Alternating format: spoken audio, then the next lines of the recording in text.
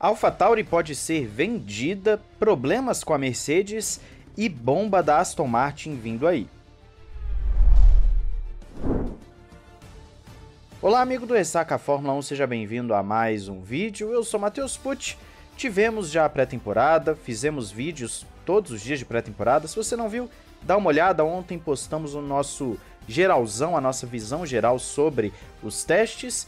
E claro que eu te convido a estar deixando o seu like também nesse início de vídeo, porque olha, temos bomba vindo aí. Mas vamos começar por outras notícias que são tão importantes para o futuro da Fórmula 1, seja a nível da temporada 23 quanto os próximos anos.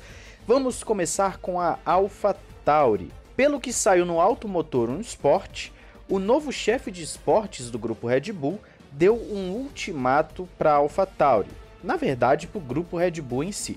Ou eles mudam a base da equipe, que hoje se encontra na Itália, para a Inglaterra, para ficar mais próxima da Red Bull e com isso economizar no médio e longo prazo, ou então vão vender a equipe. Isso acontece porque o atual modelo da AlphaTauri tem como sede a Itália, o centro de aerodinâmica fica na Inglaterra e também não aproveitam, de acordo com esse chefe de esportes da Red Bull, toda a sinergia que poderia ter com a equipe principal. Talvez algo parecido com o que a Haas faz com a Ferrari, que tem até uma base dentro de Maranello, é uma possibilidade. Só que não para por aí.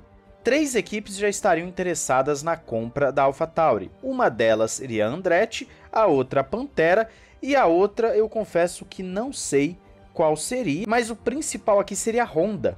Por que a Honda? A Honda já tem a parceria com a AlphaTauri atualmente, por mais que o nome seja Red Bull Powertrains, a Honda ainda fornece de forma prática os motores para a AlphaTauri e para a Red Bull, tem interesse em entrar na Fórmula 1 novamente e não precisaria construir uma base do zero, ela compraria uma equipe, o que sai muito mais barato, mesmo que mais ou menos aí tenha que gastar 700 milhões de dólares de acordo com o Automotor 1 Sport. Não precisaria construir uma base do zero, não precisaria contratar pessoal, não precisaria pagar a taxa de inscrição das novas equipes, que pode ser de 200 milhões até 2025 e passar para 600 milhões de dólares a partir de 2026, então seria um negócio muito bom para a Honda, que eu particularmente coloco como a principal interessada, por mais que a Andretti também queira entrar na Fórmula 1 e está enfrentando bastante resistência das equipes.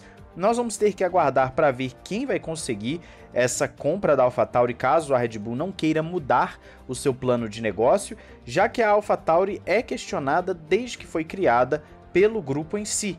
O Dietrich Mateschitz, que é o antigo CEO, mantinha a AlphaTauri, a Toro Rosso, o projeto da Fórmula 1 como um todo, e desde que ele faleceu, agora a Red Bull se vê livre para poder fazer mudanças e esse esquema da Toro Rosso não está gerando lucro suficiente, até porque a marca AlphaTauri em si parece que não está indo bem, está fechando algumas unidades e isso mostra que eles precisam rever o seu modelo.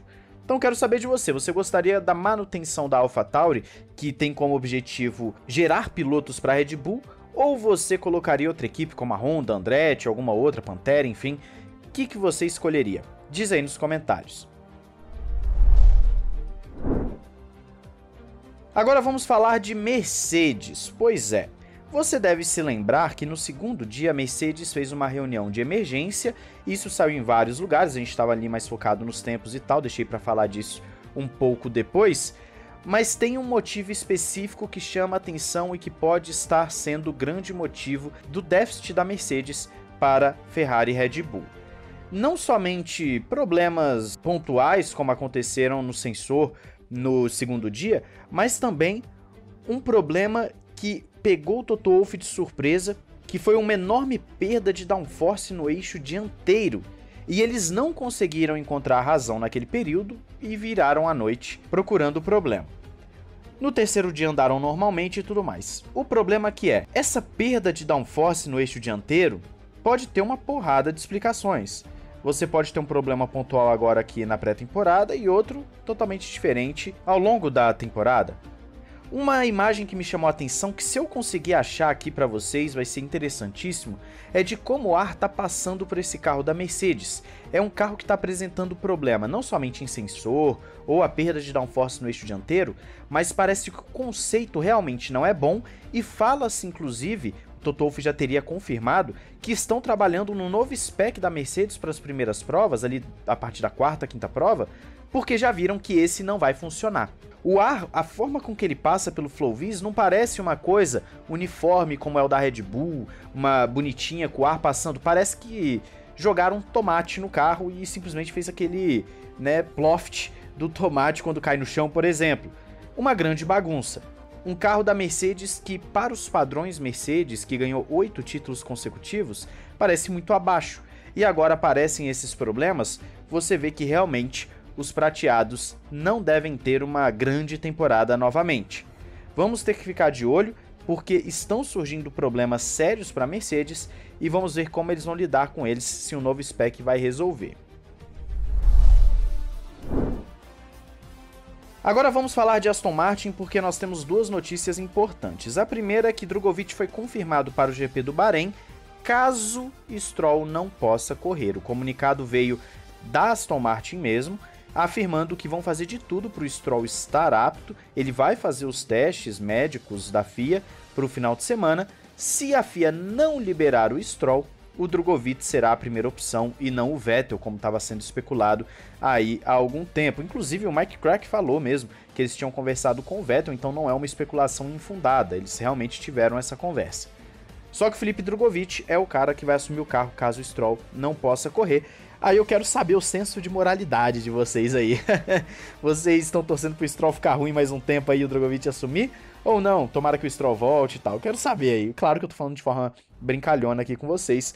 Eu sei que vocês estão torcendo pro Drugovich correr e não necessariamente pro mal do Stroll. E antes da bomba da Aston Martin, quero lembrar do nosso Guia da Fórmula 1 2023, que está com mais de 140 páginas para vocês. Muito bom, bem completinho. Sobre equipes, pilotos, circuitos. Dá uma olhada aí na descrição e no primeiro comentário fixado. E a segunda notícia é a grande bomba.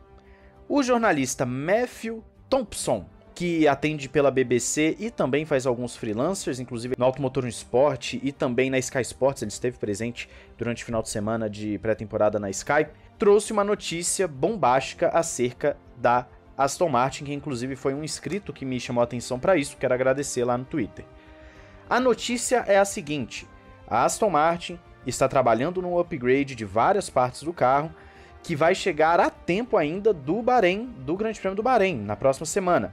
Essas partes vão diminuir muito o gap para a Red Bull, e ele ainda coloca o seguinte: vamos ver Alonso e Verstappen buscando uma vitória, competindo para uma vitória? Temos que aguardar. Qual que é o interessante dessa notícia, além do fato de que a Aston Martin estaria realmente querendo brigar mais à frente? É que, primeiro, o Matthew Thompson tem falado da Aston Martin há pelo menos uns 2 meses, citando que ela viria forte. É um cara que está tendo muitas informações de dentro da Aston Martin, e ele já está avisando que a Aston Martin ia vir forte, e acertou. Ele acertou no que diz respeito a isso. Outro ponto é que ele também falou há cerca de 20 horas atrás, quando estava rolando a pré-temporada, que aparentemente não somente a Mercedes está preocupada com a Aston Martin, mas como a própria Ferrari já estaria também com certo receio da Aston Martin chegar neles. E com essa agora notícia de que estão fazendo um upgrade para poder chegar na Red Bull, com certeza Ferrari e Mercedes vão olhar isso de uma forma não muito legal. Eu vou deixar o Twitter do Thompson aí para você dar uma olhada, mas é notícia bombástica, Estamos falando de uma Aston Martin que pode dar um salto de performance gigantesco, o maior dos últimos anos da Fórmula 1. Eu não consigo me lembrar de uma equipe ter dado um salto tão grande quanto esse que a Aston Martin está prestes a dar nos últimos anos. A Brown não conta, porque a Brown era uma equipe, a gente pode até contar como Honda, mas a Brown a gente está contando como uma equipe avulso, que contou ali com o esqueminha e tal, que foi bem feito. Mas a Aston Martin, pelo visto, vai vir com tudo. Quero saber a sua opinião, a sua expectativa para essa Aston Martin. Diz aí nos comentários e vamos para mais uma temporada de Fórmula 1. Um grande abraço, valeu e falou!